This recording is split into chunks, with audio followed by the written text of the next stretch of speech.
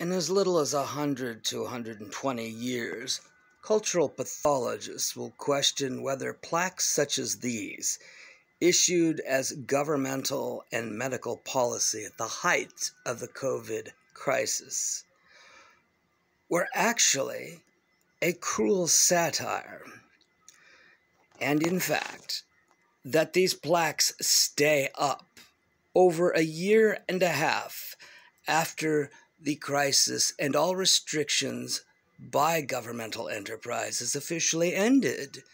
is the real satire,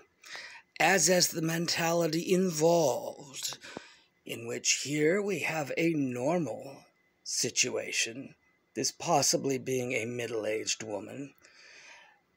where libido freely flows onto objects, as opposed to here, where libido narcissistically attaches only to the self.